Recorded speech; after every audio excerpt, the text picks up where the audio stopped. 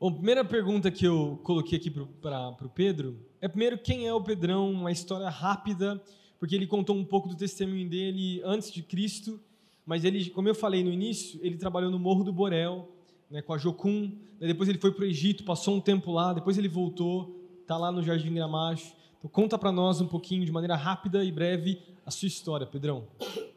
Isso é uma pergunta que eu não gosto que façam para mim. Isso é uma falta de respeito, porque quando eu vim aqui a primeira vez, eles me chamavam de Pedro Borel. Agora me chamam de Pedrão. Não sei por quê, né? Eu estou com medo dessa cadeira quebrar, mas assim. Eu verifiquei antes. Então, Pedro Rocha Júnior, o pessoal me chama carinhosamente de Pedro do Borel. Eu não sou do Borel, deveria ser Pedro no Borel. E o Pedro do Borel é um cara que, depois de conhecer o Evangelho, só tinha um desejo no coração, Atos 4:20, que diz o seguinte: eu não posso deixar de falar das coisas que tenho visto e ouvido. Eu queria ser uma testemunha de Jesus, eu queria falar de Jesus para as pessoas. E esse desejo de falar de Jesus para as pessoas, eu comecei a entrar no métier dos crentes e descobri palavras que eu não conhecia, não era do meu linguajar. Missões, evangelizar, ar livre, fala de Jesus, dá panfleto. E nessa minha saga de falar de Jesus, descobri a palavra missões e eu falei que eu queria ser missionário. E aí eu comecei a sonhar com a África. Sonhei com a África. Eu quero ir para a África, eu quero ir para a África, eu quero ir para a África.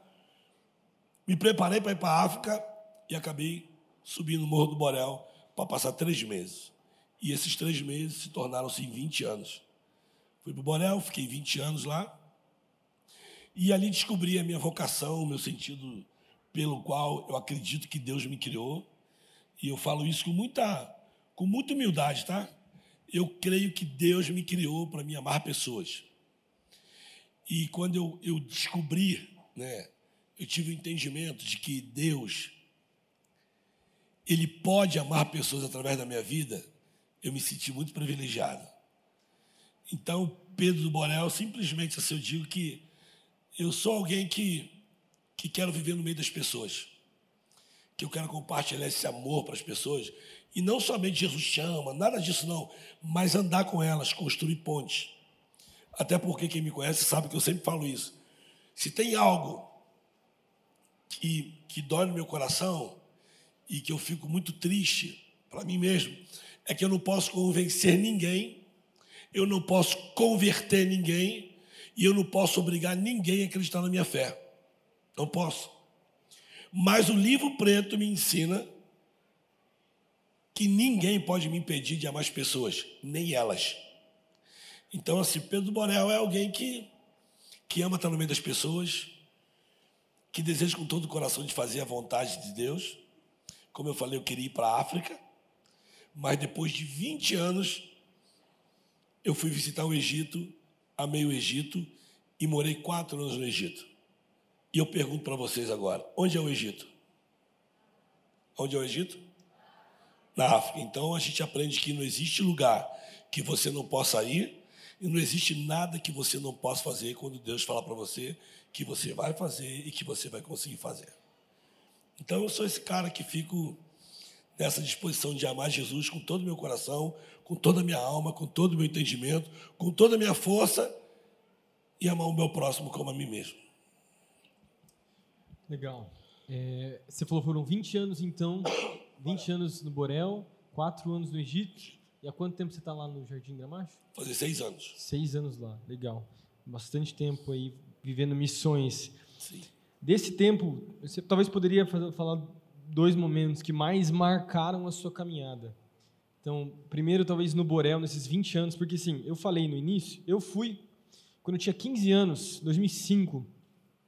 Tu e Danilo, né? Eu, Danilo, meu pai e o pastor Corsini. E a gente dormiu lá, no Borel. E à noite a gente ouviu uns tiros também. Você andou nos becos, né? A gente andou. E, assim, é do jeito... Ele tinha muito medo. Quem não teria, né? Você vai entrar... Pessoal armado, assim, com todo tipo de arma que você imagina. Você anda um pouco mais dentro das vielas, tem mais um pessoal armado. Você anda mais um pouco nas vielas, mais um pessoal armado. E uns negoção de droga ao mesmo tempo. O que ele quer dizer é que subiu o Borel, a qualquer momento, você pode partir para o céu. Então, desse jeito. No Borel, ou você ora, ou você ora. Foi muito uma experiência muito legal, muito forte mesmo, porque é uma realidade muito difícil. O pessoal respeitava muito, né? Você levou a gente para andar de madrugada no meio das vielas lá, né? E foi muito legal a gente estar lá. Meu pai, acho que o pastor Cursinho também ministraram. E tinham vários projetos sociais que aconteciam no Borel, né? Porque foram 20 anos que aconteceu. Mas desse tempo, então, no Borel, qual foi a experiência mais marcante que você viveu lá dentro? E depois, talvez, no Egito, porque no Egito eu sei que também foi um desafio muito grande no Egito, né? Lembro que você me contou algumas coisas que também foram desafiadoras. Então, dois momentos. Um momento marcante ali no Borel e outro momento lá no Egito. No Borel, eu tive um momento bem... Cadê o contra-regra aqui? Cadê minha água, indivíduo? Não, está gelado isso aqui. Se eu beber... Ali, aquela ali, ó. Aquela ali. Não. Essa. Aquele tá rouco dele precisa de água assim, tá gelado. Eu abuso.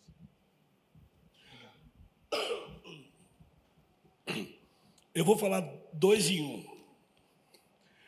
Uma vez eu estava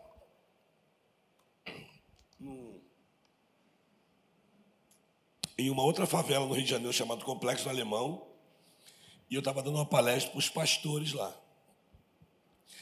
Aí meu telefone tocou no meio da palestra, e era minha esposa.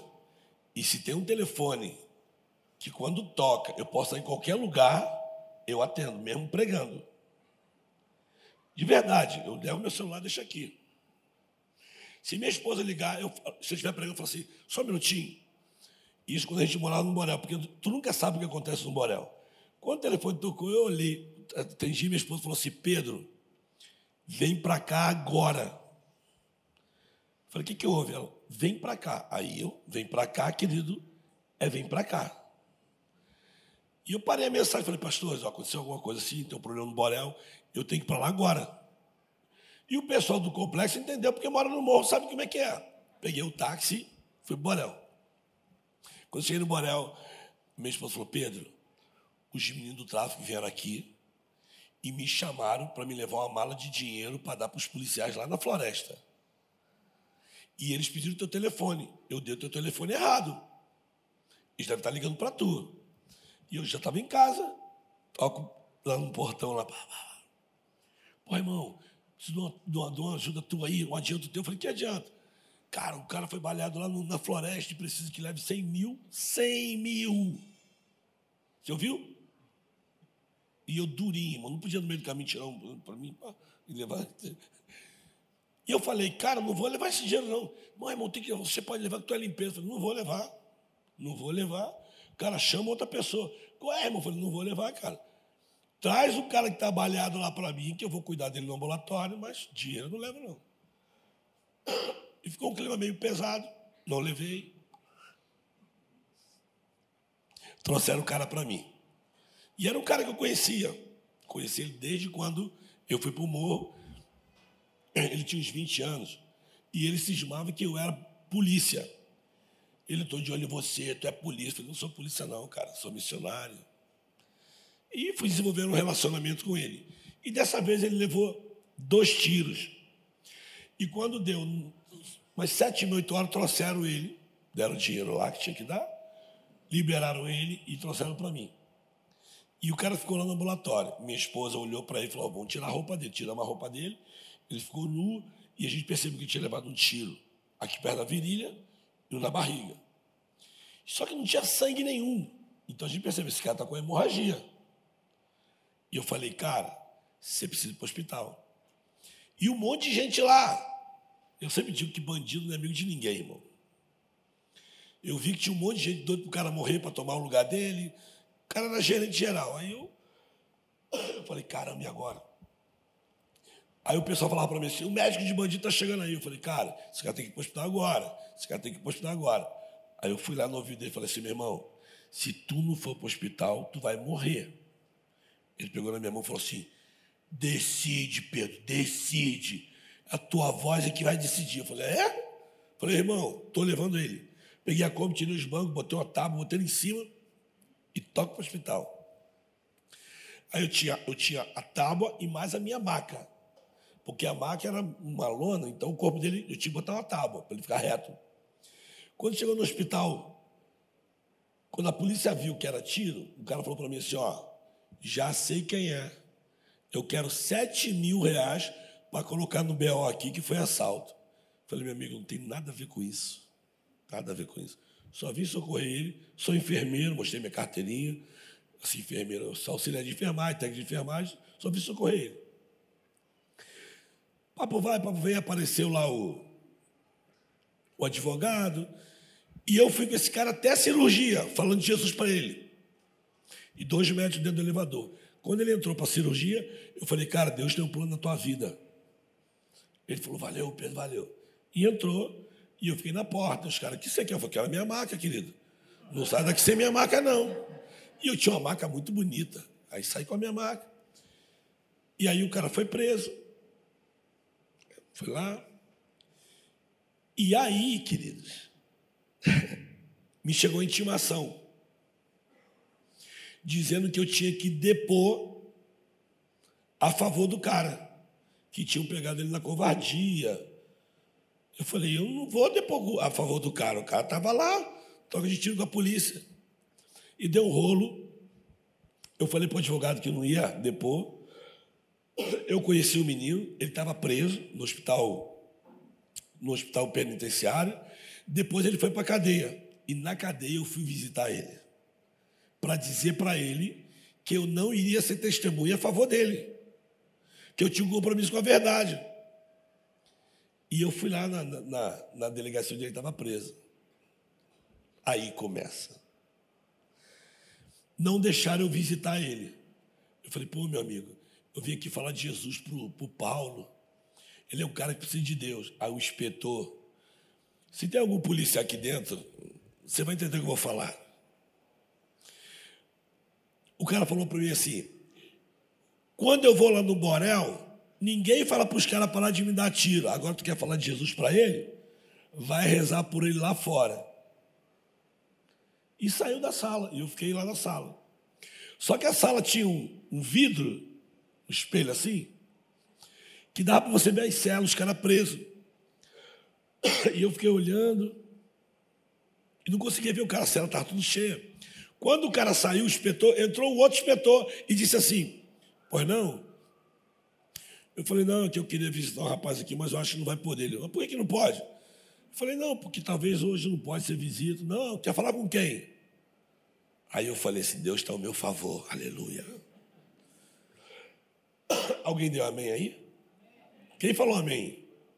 Quem? Tu? Tu? Aí não, segura o teu amém. Aí o cara falou, não, vamos lá. Aí eu entrei. Quando eu comecei a andar assim, os bandidos do preso. Aí eu com a minha Bíblia, fala aí, pastor. E aí, pastor? Aí lá na outra cela eu vi o cara. Fala aí, irmão Pedro. Fala aí, pastor. Aí eu fiz assim. Aí tiraram ele da cela, botaram numa sala, eu, ele e um carcereiro.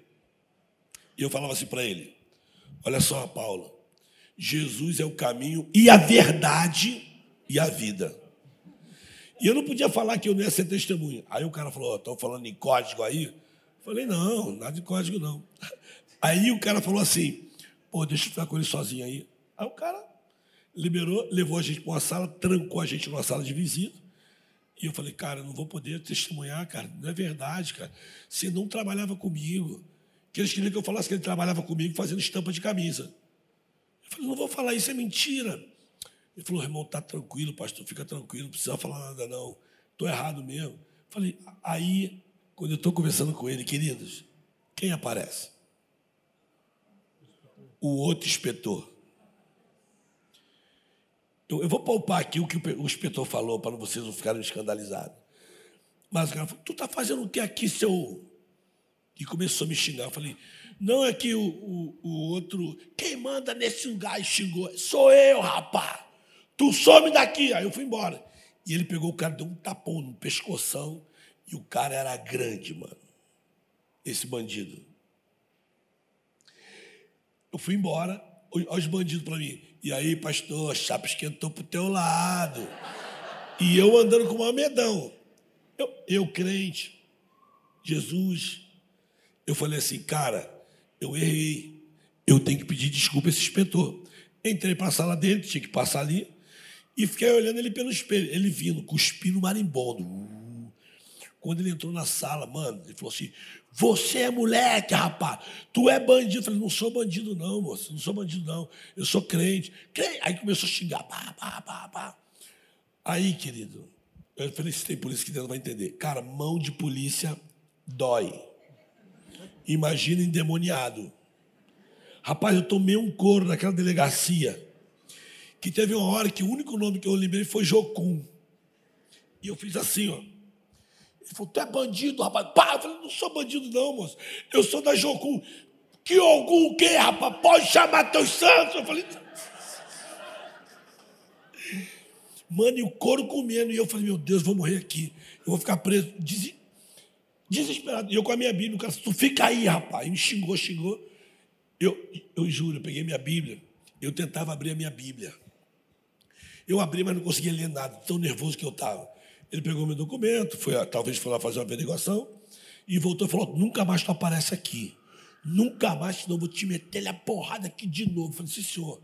E fui embora.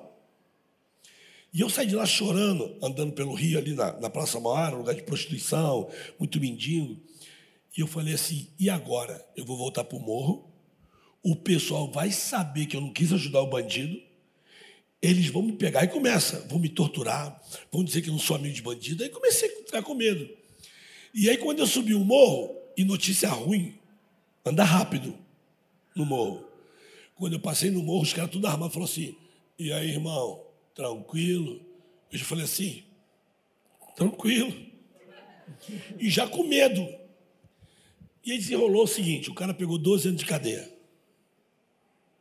Mandou um recado para mim, dizendo assim, ó, fala para o pastor ficar tranquilo, que ele não tem nada a ver comigo, certo?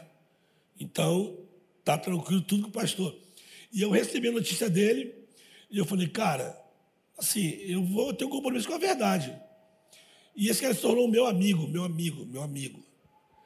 Eu sei que ele tem a vida dele errada, e eu digo para ele assim, não concordo com nada que tu faz, mas eu te amo.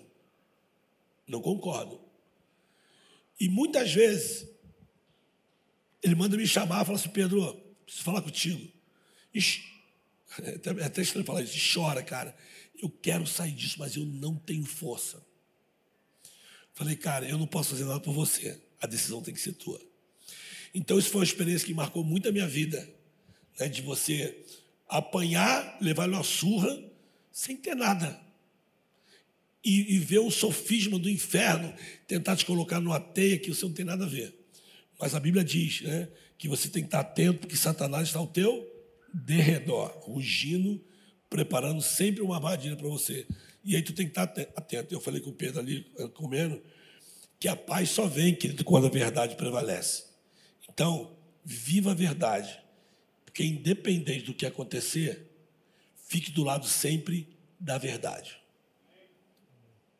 Essa é uma. História pesada, forte. Teve algum momento que você, toda a sua trajetória, principalmente no Borel, teve vontade de desistir, além dessa vez, né? Que eu acho que você também deve ter pensado. Muitas vezes, até hoje, eu tenho vontade de desistir. E quem nunca, irmão? Porque não é fácil, querido, de verdade, não é fácil. E eu não digo isso, quem me conhece sabe, quando eu vou para os lugares, falar em congresso, eu nunca fico tentando levar alguém para ir trabalhar comigo, vão para lá, não. Eu acho que cada um tem que ter uma palavra de Deus e saber qual é o seu papel no reino de Deus.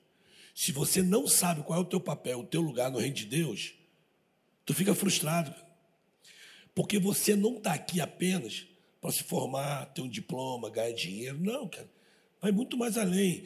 Talvez essa ferramenta que Deus te deu de arquitetura, de medicina, de psicologia, de professor, cada ferramenta que você tem na mão, Deus não te deu à toa.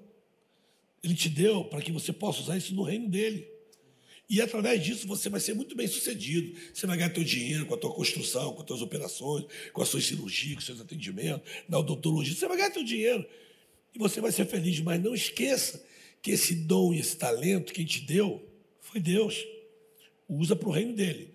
Agora, no meu caso, eu faço uma coisa que não tem nada a ver com aquilo que eu vivia, era contabilidade. E eu trabalhava na Bolsa de Valores. Não tinha nada a ver. Mas um dia a ficha caiu. Quando Deus me chamou para entender qual era o meu investimento. O meu investimento não é em Bolsa de Valores, não é em aplicação, não é em CDB, não é em dividendos, nada disso. O meu investimento, aquilo que Deus me deu, é investir em pessoas. É construir pontes para que essas pessoas saibam que elas podem, de verdade, se chegar a Deus. Agora, a decisão sempre vai ser delas. Um exemplo muito fresquinho. Eu dou aula de arte no nosso projeto. E eu tenho orado muito pelas meninas do projeto. Porque a gente vive num ambiente que é muita violência contra a criança. Você reparou que o nosso slogan do projeto é: tudo começa na criança. Se você dá uma educação legal para essa criança, mano, ela vai voar.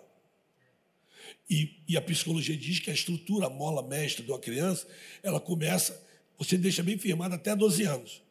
E depois, o final, é aos 24 anos, quando está tudo formadinho aqui. Então, eu reuni com as meninas, nesse dia só foram as meninas. Eu falei, é a hora. Eu reuni com elas, e eu tinha na minha frente 8 meninas, adolescentes, lindas, meninas lindas, preciosíssimas, que têm uma educação horrível, que moram num contexto horrível, que nas suas casas não tem banheiro, saneamento básico é zero, não tem banheiro. Então, você imagina para um adolescente, tu já se viu numa casa sem banheiro, irmão? Não dá. Homem jamais... Homem, ele vai no mato, ele caga e se limpa com ortiga. E ele... Cara, agora uma menina, onde ela vai tomar banho, mano? É muito mais pessoal. Então, estou com essas meninas na minha frente. E eu fiz uma pergunta assim para elas. Quantos aqui moram com seus pais? Tu viu olhar assim, ó. E aí, foi assim. Eu não conheci meu pai. O meu pai foi embora quando era criança. Não sei quem é meu pai. Não sei quem é meu pai. Aí uma falou assim, eu moro com meu pai, mas eu odeio o meu pai, tio. Eu odeio. E o olhar dela mudou. Agora eu estou falando com meninos de 13 a 15 anos. Uma já está grávida.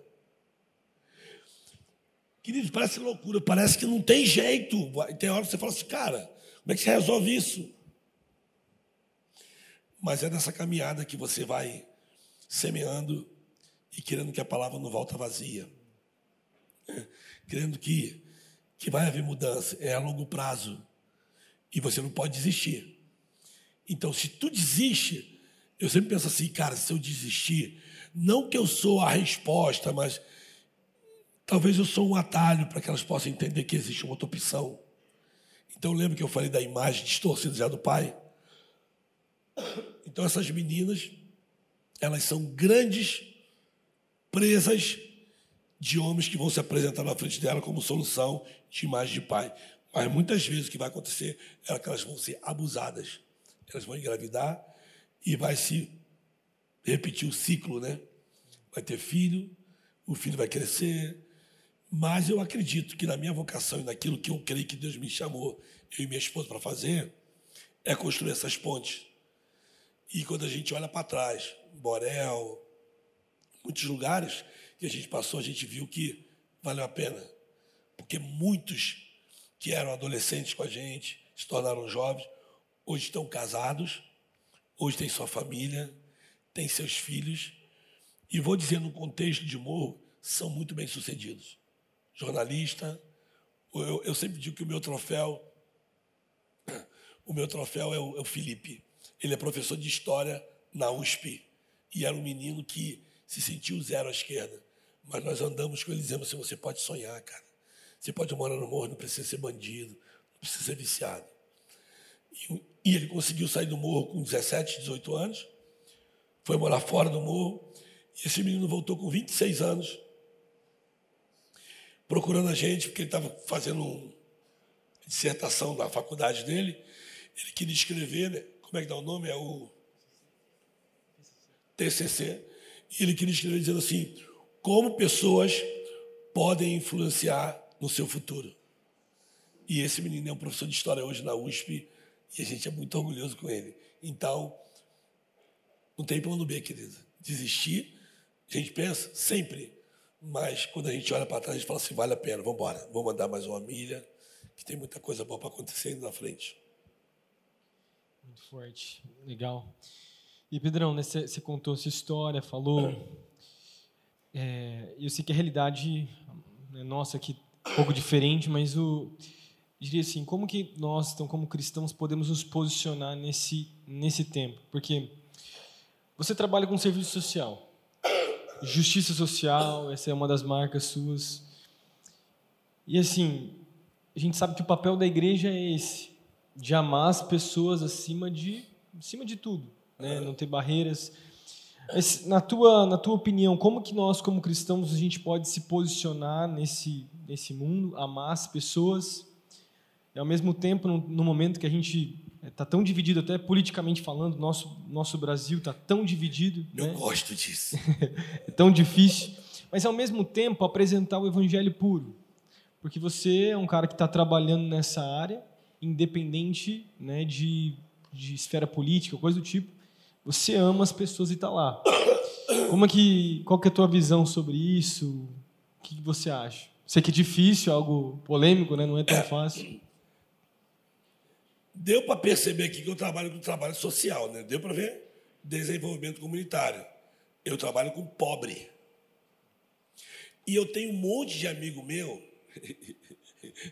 que me bloquearam. Porque eles dizem para mim assim, cara, como é que você não se posiciona? Não vejo você falar nada.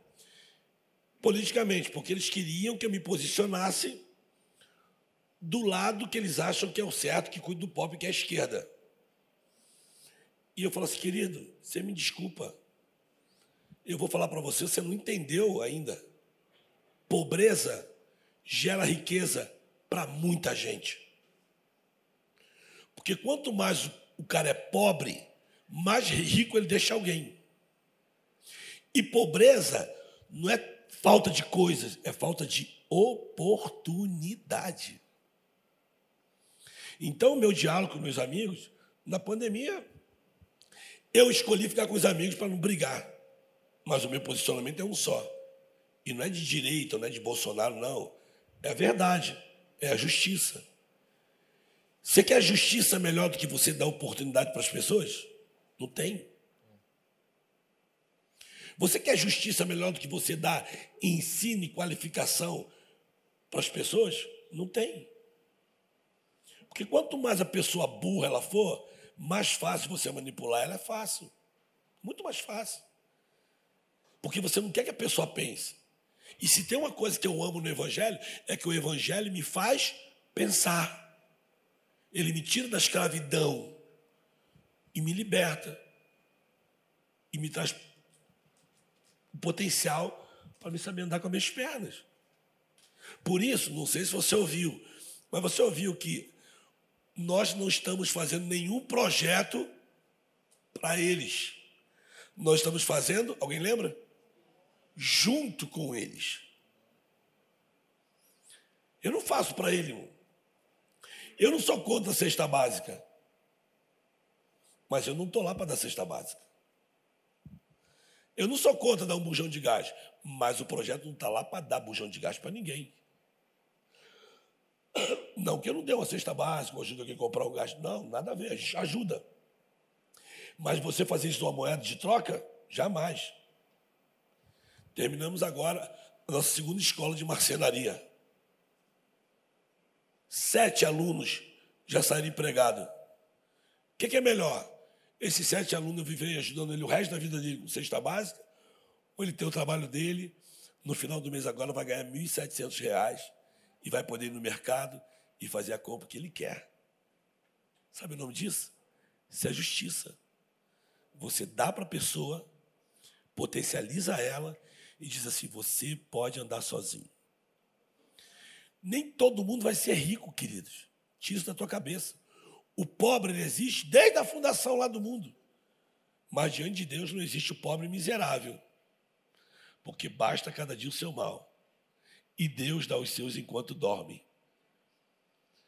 Eu nunca vou ser rico. Eu já falei isso várias vezes aqui. Eu nunca vou ser rico, irmão. Só tem uma maneira de eu ser rico. Jogar na Mega Sena e ganhar. E eu oro. Para Deus me revelar os 6 números.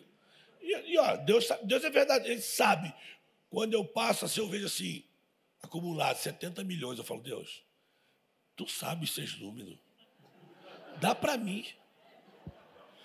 Sério, às vezes eu faço até a conta. Ó, se tudo der para mim, eu vou dividir aqui. Pá. Tem uma coisa que eu tenho na minha lista. Cara, se eu ganhasse, eu ia dar muito sorriso para muita gente. Eu ia fazer uma parceria com o dentista para fazer dentadura, botar um monte de dente nas pessoas. É meu sonho, cara, assim, ver a gente sorrindo. É maravilhoso. Não é porque eu vivo num ambiente que tem pessoas que falam com você assim. Sabe, irmão Pedro? Não é porque não quer, cara, mas deve ser horrível. Para ir lá, arrumar um emprego, autoestima, é horrível. Então, assim, a justiça é você potencializar as pessoas. Gente, eu não sou burro, não. Né? É só eu pensar. Eu tenho 120 crianças comigo. Eu pego crianças com 16, adolescentes com 16, com 17, com 12 anos, que vêm para mim na 6ª série. Sexta série. Não sabe ler e nem escrever. Eu estou falando na 6ª série. 6ª série. Eu pergunto para você, se na 6ª série não sabe ler e escrever, com 15 anos, o que vai ser desse garoto quando ele tiver 20? Ele vai estar firmado em quê para trabalhar? Sabe com que ele vai se contentar? Com a faxina, com a limpeza. Aí, ele vai falar assim, nem lugar para limpeza e faxina não tem. Por que não tem? Porque o número é grande de gente que não tem instrução, não foi capacitado para alguma coisa mínima. Aí eu converso com alguns amigos meus que são empresários e falo assim, Pedro, emprego tem, só que não tem pessoas qualificadas para a vaga. Por que não tem? Porque não foram educados para aquilo. Isso é justiça, cara. Você ensinar para a criança, dar ela o potencial dela ler, escrever. Eu vou me emocionar agora. Eu estava com o Coutinho, joga bola, gosta de uma pipa, bagunceiro. Me identifico muito com ele, muito moleque mesmo assim, bagunceiro. Eu falo, Coutinho, eu era assim, Coutinho. Aí ele, era mesmo? Era.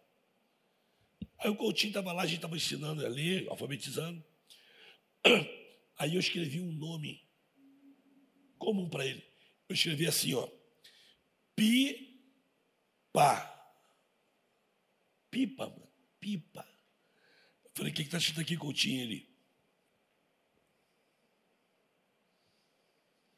Como se fosse um monstro. Eu falei, Coutinho, o que está escrito aqui? Ele.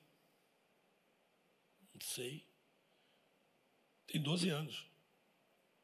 Ele vai para a escola. Eu falei, vamos embora. Tu sabe o que é isso aqui? Por exemplo, se não tiver vento, ela não sobe. Pipa! Pipa! É pipa! Eu falei, tu viu, Coutinho? É pipa. Como é que tu não sabe o que é pipa? Deve ser horrível, né, irmão? Ele tem pipa todo dia, ele solta a pipa, ele faz a pipa, ele bota a rabiola, mas ele não sabe escrever pipa. Agora vai para um adulto. Ela faz comida todo dia, ela limpa a casa, ela faz tudo. Ela vai no mercado fazer compra, ela sabe o que é café por causa do pacote, por causa da embalagem. Mas se você botar numa placa escrito café, ela não vai saber ler. Cara, isso é injusto. Isso é injusto. Isso para mim é covardia. Por isso que eu não alimento essa coisa de, não, porque você está lá do lado do povo, você tem... Não, não tem nada, irmão. Não tem nada. Eu quero ajudar eles, eu quero potencializar eles para que eles vão, que eles possam ir. Então, hoje, vou falar com o maior orgulho, a nossa escola de marcenaria formaram 14 marceneiros que já estão levantando o seu sustento para a sua casa. Então, isso é justiça, querido. Não é ficar alimentando. Não, vamos lá. Não. Então, eu acho que isso é extremamente importante quando eu falo que nós temos que dialogar como cristão. Porque nós temos a verdade, não somos donos dela. Por isso que eu tenho que me posicionar, lembra que eu falei?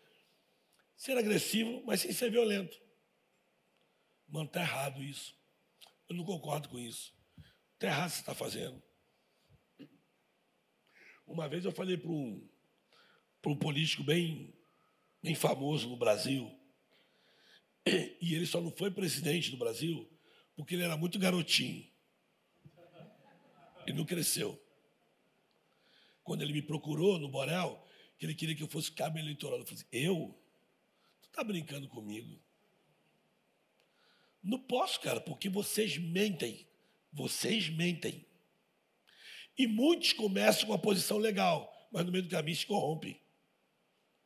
Poderia dar o nome de um monte aqui que vocês vão ficar surpreendidos, que eu andei com eles nos direta já, nos cara pintada. Eu fui militante, querido. Eu dava 15% do meu salário para um partido político, que eu não vou te dizer qual é, para não ter problema. Mas é sujo. Então, como cristão, eu e você temos que nos posicionar em verdade e pela verdade. Agora, também não é discutir, não adianta discutir, querido. Você tem que conversar. Senta, lança uma palavra, deixa voltar, lança outra, deixa voltar. Se posicionar. Eu sou cristão, querido. E não vem falar para mim que Jesus... Estão usando um montão de nome de Jesus para isso, para situações de pobre. Falei, tem nada a ver, querido. Olha o contexto. Como Jesus falava, como Jesus se aproximava de todos, do rico, do classe média e do pobrezinho. E ele tratava todos com a mesma verdade. Então, eu acho que como se posicionar como cristão, tem duas coisas que Jesus ensinou. E se tu gravar isso no teu coração, irmão, ninguém te para. Qual é o primeiro? Você quer se posicionar como cristão? Ame a Deus com todo o teu coração, com toda a tua força, com todo o teu entendimento, de toda a tua alma. Ame Ele, busque Ele, se relacione com Ele. Porque o segundo, no falar, vai vir como consequência, que é amar o seu próximo como a ti mesmo. E amar o próximo não está ligado a só ser crente, não. É a todos. Da faculdade ao porteiro, ao intelectual, ao ateu, ao macumbeiro, ao católico. Não importa, querido. Nós estamos aqui para ser sal e luz. Sal e luz. A gente está aqui para dar gosto. Eu já conversei com pessoas que eu nem me identifiquei quem eu era, querido. Mas no meio da conversa, alguém falou assim, cara, tu parece crente. Eu falei, sério? Fiquei feliz da vida. É mesmo? Que bom. E depois eu falei, eu sou cristão. Pode terminar aqui, pode terminar. Eu fiz 59 anos agora. E todo meu aniversário eu faço churrasco com futebol. E chamo meus amigos da antiga e os meus amigos crentes. Então eu trago o pessoal de Bangu e o pessoal de Borel. E o pessoal da classe alta da igreja. Mas eu falo assim, pessoal, é só homem que vai no meu aniversário. Mulher não vai. No meu convite fala assim, pede desculpa às suas esposas, mas elas não são convidadas. Fica em casa. Aí vai falar o quê? Machista. Nada, irmão. Só vou te dar só dois motivos. Os casados aí sabem, mulher em aniversário. Qual a primeira coisa que ela quer quando ela chega no aniversário? Vamos sentar onde? Já procura uma mesa. E ela quer aquela mesa que ela vai ver todo mundo chegando. Aí fica assim.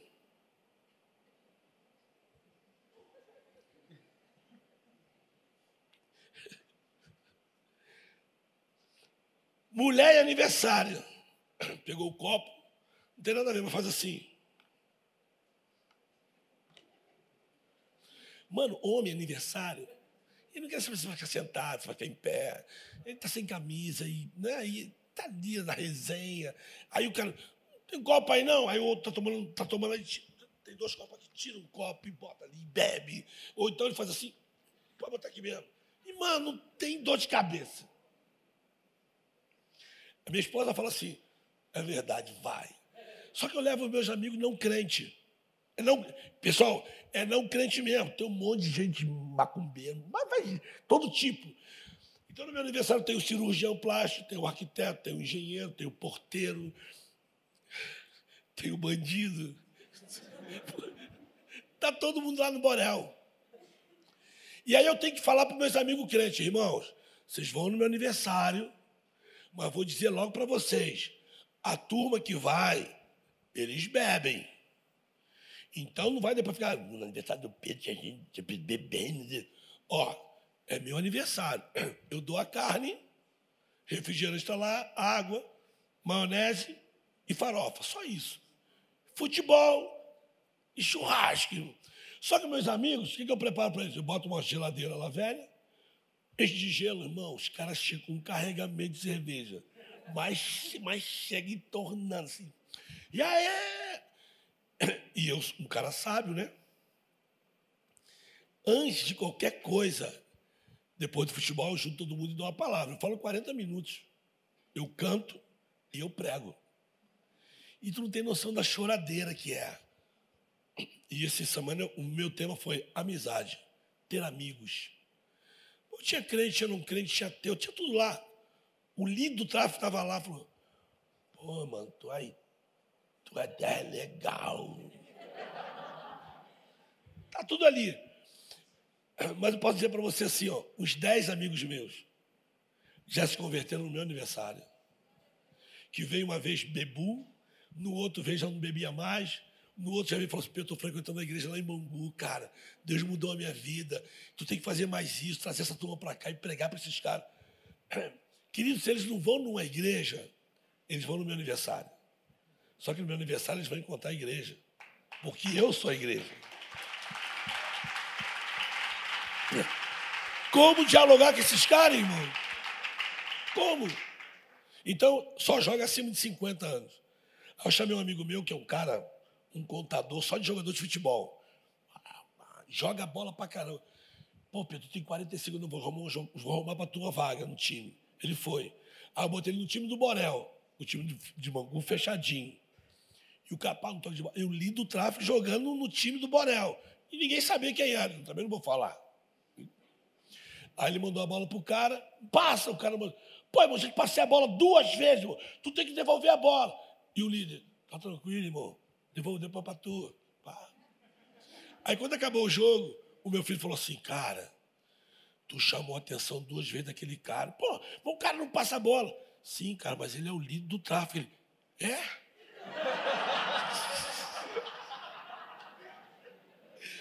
Aí, quando chegou lá para comer, beber, ele queria ir embora. Eu falei, não, vai ficar aqui, pô. Vai ficar aqui. Aí o cara depois passou lá para comer. Aí chegou, a segurança ficou na porta lá, e o cara entrou. Eu falei, vai querer comer alguma coisa? Ele, pô, vou comer uma carne aí, Pedro. Eu falei, quero te apresentar um amigo meu. Cheguei. Aí ele, tu ficou chateado comigo no futebol, né? Ele falou, não, que isso? Sempre coisa. Eu falei, mentiroso, ele ficou chateado que te deu 2 esporros. Futebol é isso aí mesmo, tá tranquilo, tá tranquilo. Eu abracei e falei, pô, tu podia partir para a glória hoje, né, irmão? E o cara é crente, Mas parece que quando a gente joga futebol, o Espírito Santo faz assim, ó. Dá uma saidinha na gente, amém, queridos? Os homens aí, amém? Então, como se posicionar aqui? Da maneira mais simples. Seja você. Não fica mecânico. Olha, Jesus te ama. Oh, vai lá que ele vai te dar uma bênção. Seja você. Imite Jesus. Jesus pediu um copo com água. E por causa de um copo com água, surgiu uma conversa. E depois de uma conversa, toda uma cidade veio aos pés dele. Então, seja você simples, que o Evangelho, ele é o poder de Deus para a salvação de todo aquele que crê.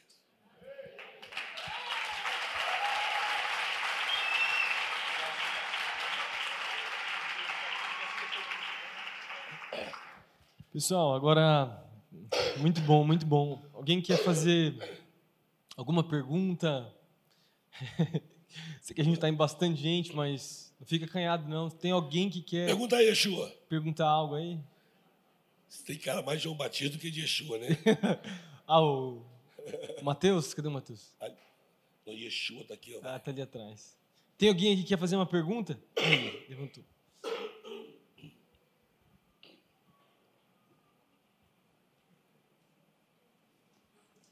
Maneira na pergunta aí, irmã. Boa noite. Eu queria saber, na sua trajetória de ministério, quais os maiores desafios que você encontrou e encontra hoje também, e quais as estratégias que Deus te deu para lidar com isso? Não, peraí. Quais são os maiores desafios? Que você encontrou e encontra hoje também, e quais as estratégias que Deus te deu para lidar com esses desafios? Vou ser bem rápido.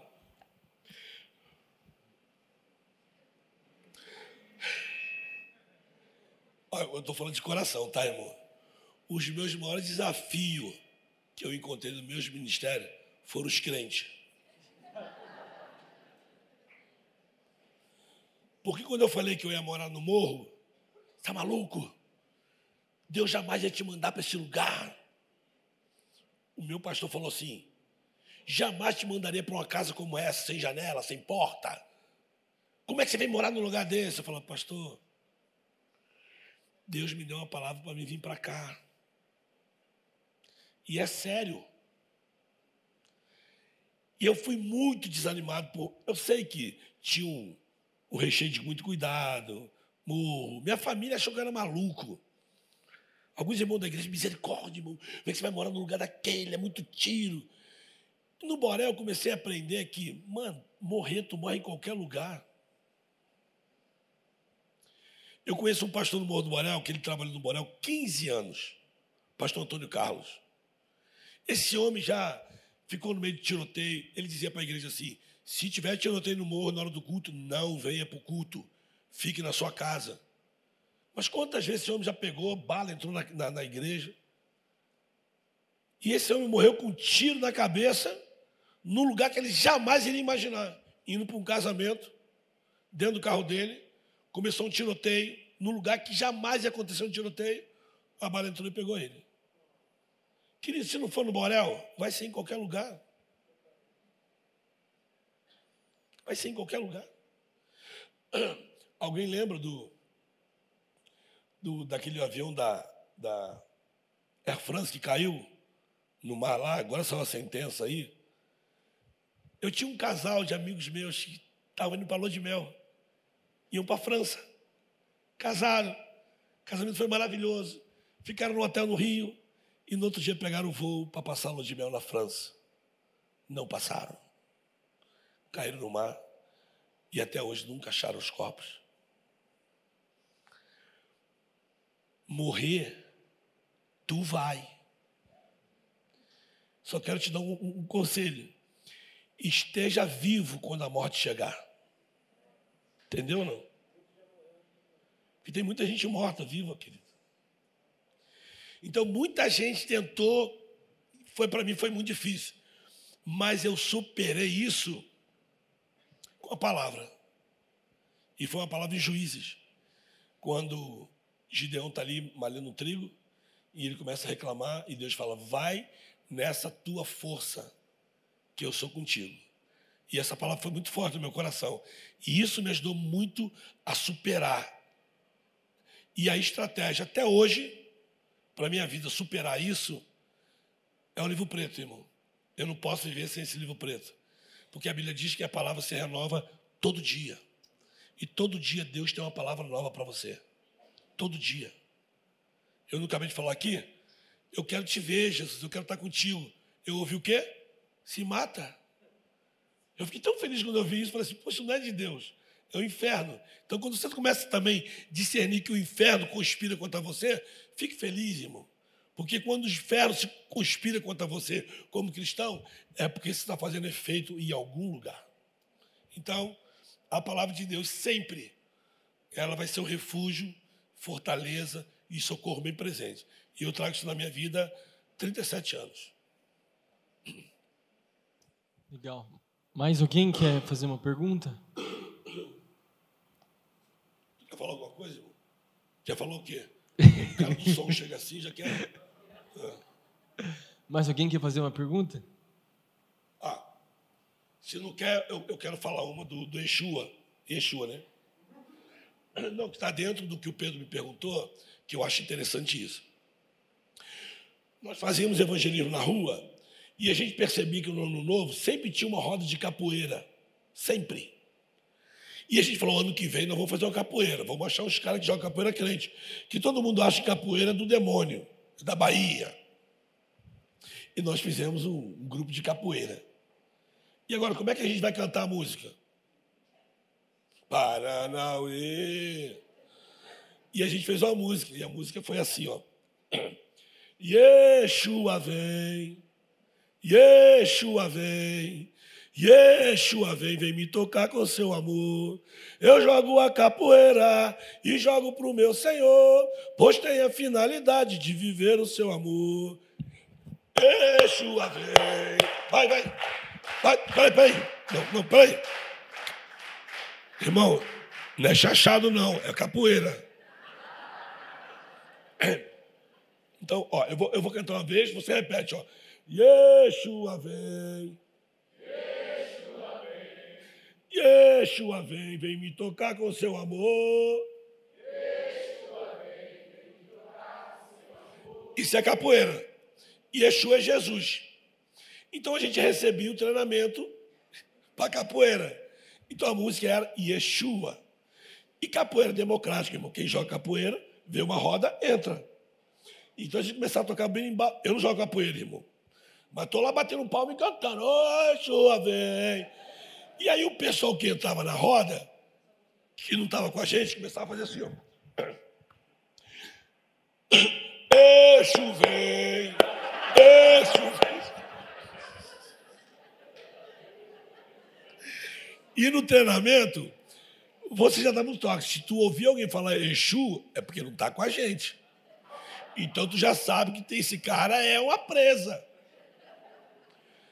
E os caras começaram a jogar. E aí, os caras da capoeira encenaram a morte e a crucificação de Jesus. Mano, coisa mais linda.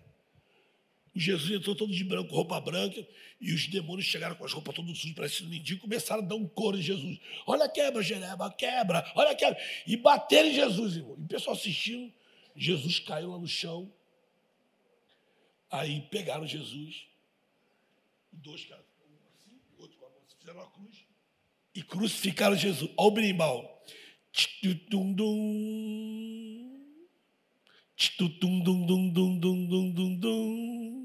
E um silêncio, pessoal. Tiraram Jesus da cruz e botaram Jesus assim. Aí o cara começou.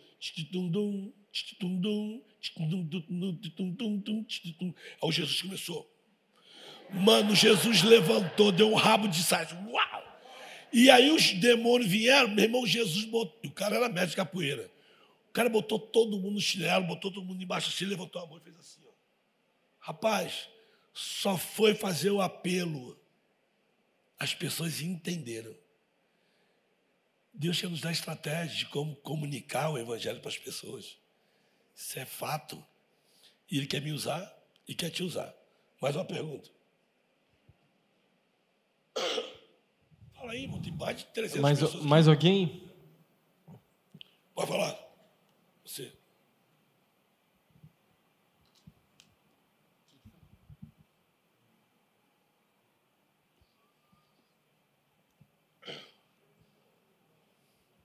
Irmão, cuidado com a pergunta, hein? Eu queria saber qual foi sua maior experiência no Egito, que te marcou muito, assim, a que você lembra até hoje. Foi encontrar com a múmia.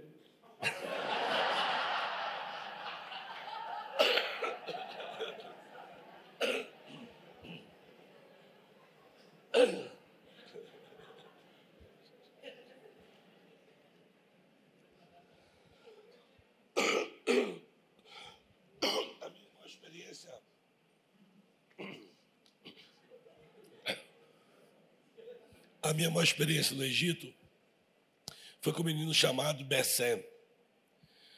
A gente pegava as crianças na rua e levava para dentro do deserto, onde a gente tinha uns containers lá, uma cozinha, um lugar para os meninos tomarem banho. Passávamos no Cairo, enchia o ônibus e trazia eles de manhã.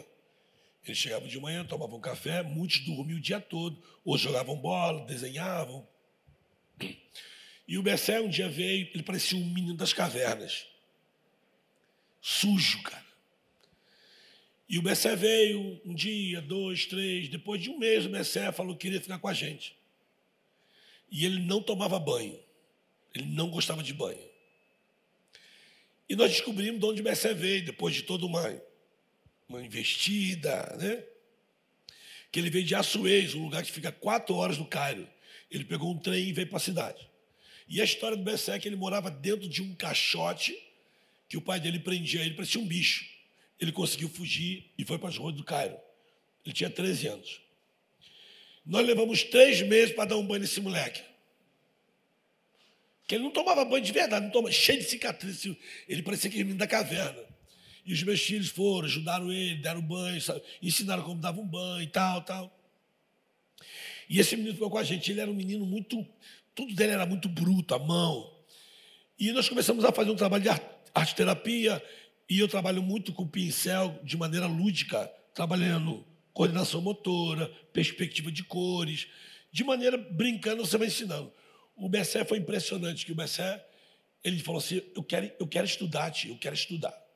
E nós ficamos firmando no Bessem, ele começou a escrever, aprendeu a escrever o nome dele. Esse menino deu um voo assim, foi extraordinário.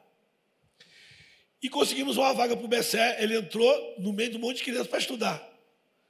Mas ele foi superando, passou. Só que nós, como equipe, nós ensinávamos que criança você não bate, você corrige ela. E no Egito, eles batem na cara da criança. O professor tem autoridade para dar com régua na mão, no rosto, de qualquer criança da escola. E um dia o Bessem, o professor, falou uma coisa, o Bessem falou errado, ele perguntou, e ele errou. O professor foi lá e bateu nele. Ele falou, você não pode me bater. O professor falou, pode. Não, você não pode me bater, você tem que me ensinar. E deu um rolo lá, porque ele confrontou o professor, chamaram a gente lá, a gente foi com a assistente social, o egípcio, e tudo aquilo que a gente ensinou o Bessem de respeito, ele levou para a escola. E o Bessem foi subindo. Em 4 anos que a gente ficou no Egito, o Bessem deu um salto assim, tipo para a 6ª série. Por que o Bessem foi uma experiência para mim? Porque a gente sempre falou do Bessem que ele podia sonhar, que ninguém podia proibir ele de sonhar, que ele podia se estudar, que ele podia ser alguém, que ele podia. E o Bessem se tornou alguém, cara. O Bessem hoje, ele é o primeiro cozinheiro do Hotel Hilton, no Egito. É maravilhoso. O Bessem hoje está casado, tem um filhinho, está com a esposa dele, mora lá perto do projeto, numa casinha que conseguiram para ele, mas com o próprio sustento dele. E a única coisa, a minha frustração com o Bessem é que eu não consegui fazer o Bessem torcer para o Flamengo. Ele torce para o Vasco, mas o Bessem para mim foi o... Tu fala do Flamengo, o inimigo se manifesta, viu, né?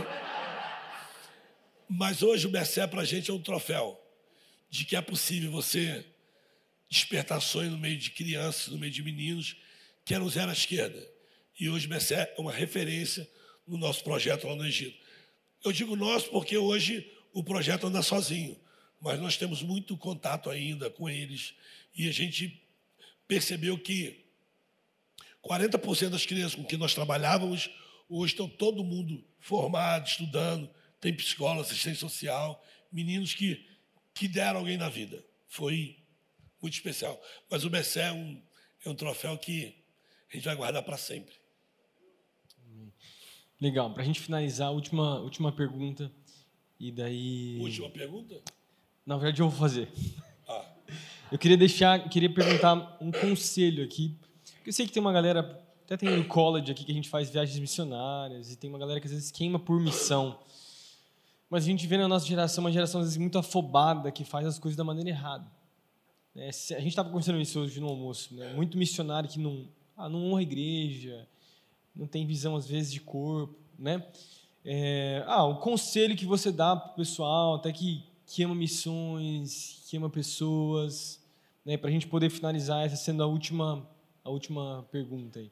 Está dentro de uma resposta que eu dei aqui. Se você amar Jesus com todo o teu coração, com toda a tua força, com todo o teu entendimento, irmão, tu não vai ter problema com isso. Porque você vai saber o lugar que você tem que estar. E eu falei com o Pedro hoje, né, que eu fui mandado embora da minha igreja 2 vezes. 2 vezes. Mas eu amo a minha igreja.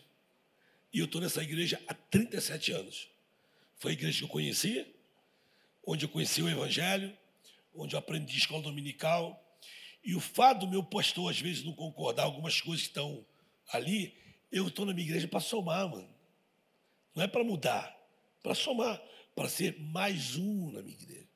E quando meu pastor falou que eu tinha que ir para outra igreja, que eu tinha que escolher outra igreja, eu falei, daqui eu não saio. E se o senhor mandar alguém me barrar lá na porta, eu vou entrar disfarçado. Ele riu. Falei, pastor, eu amo a igreja, eu estou aqui para somar. O que o senhor precisa de mim? Eu estou aqui para fazer. Não estou para falar mal da minha igreja. Eu amo minha igreja, mano. Eu amo minha igreja. E sempre digo, a minha igreja me ama. E eu falo que a minha igreja me ama. Sabe por quê, querido? Não é que eu concorde com tudo, mas eu não estou lá para semear contenda. Eu não estou lá para semear discórdia. Eu estou lá para somar junto, para aprender juntos. Então, o conselho que eu te dou, mano, se envolva com as coisas de Deus, que Ele vai se envolver com as tuas. Tem gente que fala que eu sou um bom pregador, que eu prego, que eu sou uma bênção. Mano, eu nem sou pregador. Eu costumo dizer sempre, eu nunca preguei, nunca peguei no microfone, nada disso. Mas eu sabia que, naquele momento onde eu estava, o meu papel era levar caixa de som. Levei muita caixa de som, querido. Montei muito som, desmontei muito som, dei muito folheto. Já fomos presos fazendo ar livre na rua. Era o meu papel, não sabia pegar microfone, não sabia pregar nada. O pastor falava assim, Pedro, ar livre, tu dá um testemunho, o Luizinho toca uma música e eu prego. Tá aí, pastor, vou lá. Então, querido, comece. Porque tem gente que está logo lá na frente, né? Tem gente que vai chegar no 10. E você ainda tem o 1, o 2, o 3. Tem um processo que você vai aprendendo. É um processo. Então, assim, o meu conselho para você é se envolva com as coisas de Deus, cara. Eu vou falar o que eu falei para o Pedro lá no almoçando. Eu ensino para os meus filhos fazerem pergunta para o texto quando leem a Bíblia. E um dia, os meus filhos são minhas cobaias de pregação. Quando eu pregava, eu ia pregar em algum lugar, falava, senta aí que eu tenho uma pregação nova. Aí o Noah falava, quanto tempo? Eu falei assim, 20 minutos. Caraca, papai, é muito tempo. Eu falei, senta aí. Aí eu pregava para eles. E nessa de fazer pergunta para o texto, um dia eu estava falando sobre um paralítico. E o Noah levantou e falou assim, eu quero fazer uma pergunta para o texto. Ele faz. Ele falou, papai, e quem consertou o telhado do moço lá quando o paralítico desceu? Nem imaginava, irmão. Depois o papai te fala. Eu fiquei uns 2 meses incubado com essa pergunta, meu irmão. O que eu vou responder? O que eu vou responder? Sabe quem me ajudou a responder essa pergunta? Pastor Corsini. Eu vim aqui em Londrina, vim pregar na igreja, fui no Corsini. Falei, Corsini, me ajuda, por favor, me ajuda. O que houve? O nome fez uma pergunta, eu estou até hoje matutando como é que eu vou responder meu filho. Aí quando eu contei a história, o Corsini começou a... Tu tá rindo? Meu irmão, estou desesperado, eu preciso responder o Noah. Olha o Corsini. O Corsini é uma benção, mano. O Corsini falou assim, Pedro, que pergunta linda que teu filho fez. Linda nada, Corsini. Aí ele falou assim, para a gente saber quem consertou o telhado, a gente precisa primeiro perguntar quem não consertou. Eu nunca tinha pensado nisso. Eu falei, então vamos começar a tirar quem não consertou. Primeiro, o paralítico. Irmão, o paralítico foi curado? Ele vazou, irmão. Os 4 amigos ficam, caraca, o paralítico foi curado pela nossa fé. Os fariseus estavam criticando, Talvez chegou na cara do cara e falou assim, ó, viu? Faz grupo de célula na tua casa. Abre tua casa para falar de Jesus aí, ó. Prejuízo. Aí o Corsini, com aquela sabedoria dele, falou assim, Pedro, se a Bíblia não diz quem consertou o telhado, é porque quem consertou o telhado não queria ser visto. Então eu aprendi com o Corsini o seguinte, na igreja tem um monte de consertadores de telhado que tu não vê o cara, mas ele se move no reino de Deus. Acontece que as contendas, as desavenças vêm, porque às vezes você quer estar aqui no palco, ou quer fazer uma coisa, quer ser reconhecido. Tem gente, irmão, tem gente que sai da igreja, sabe por quê? Porque não tem a oportunidade de cantar.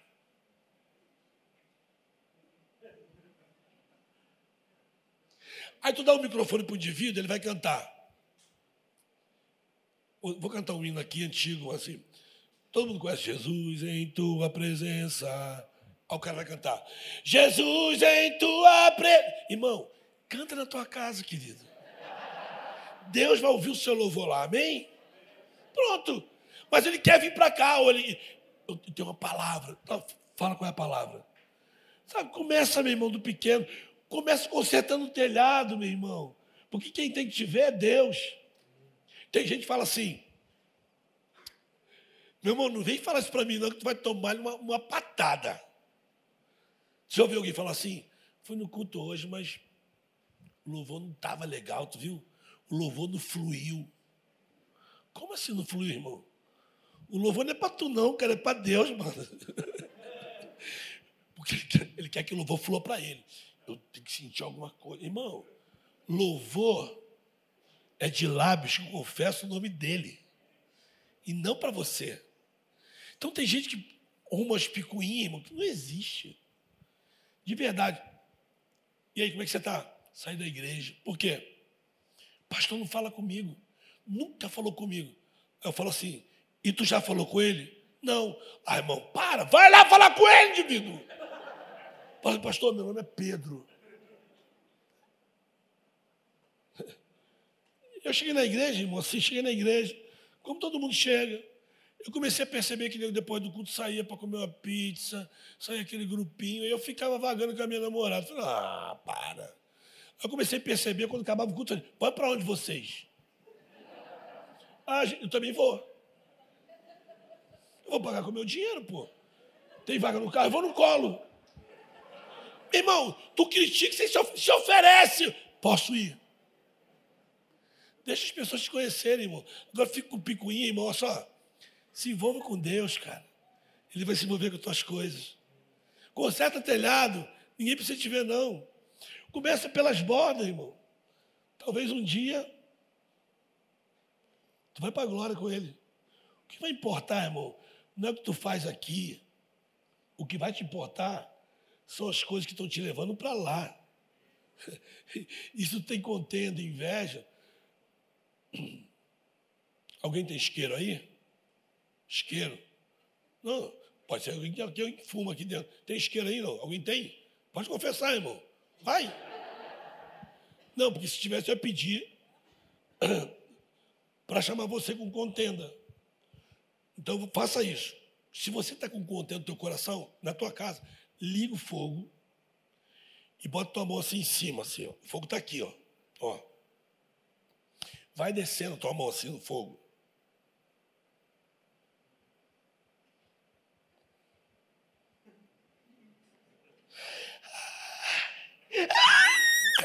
Então, essas contendas vão te levar para lá, querido. Um lugar quentinho. É para lá que tu vai.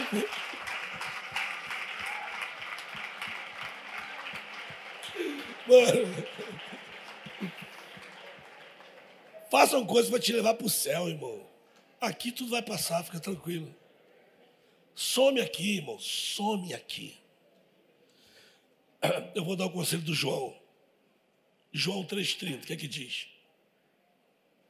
Yeshua, tu tem que falar. João 3,30, irmão. É necessário que ele cresça e que eu diminua. Quanto mais isso acontecer, mais você vai saber o propósito de Deus na tua vida e você vai frutificar. Amém. Passou um pouquinho do horário. A gente queria orar nesse momento. Eu sei que nós temos visitantes, temos pessoal que está aqui pela primeira vez. Mais uma vez, antes de a gente finalizar, quero dizer que é um grande prazer receber você aqui. Galera de fora, de outra cidade aí, né, também. Muito bom ter vocês aqui com a gente. Mas para a galera que é a primeira vez, de verdade, a gente quer se conectar com você. Né? Acho que foi falado já que lá na frente a gente tem um presente. Se você ainda não pegou, corre lá. A gente quer muito te conhecer. A gente está muito feliz por fazer esse evento. E agora, antes da gente finalizar, já 10h30, a gente quer orar pelo Pedrão. Porque ele tem feito... É um grande homem de Deus no reino, né? Que tem feito muita coisa, que é um exemplo para nós. Mais uma vez, eu não sei nem quantas vezes você já veio aqui em Londrina, e eu tenho certeza que a grande maioria não conhecia essas histórias que você contou hoje aqui. Então, foi muito bom poder conhecer um pouco mais do seu trabalho, do seu projeto, o que você já viveu. Tenho certeza que teriam muitas outras histórias para você contar, né?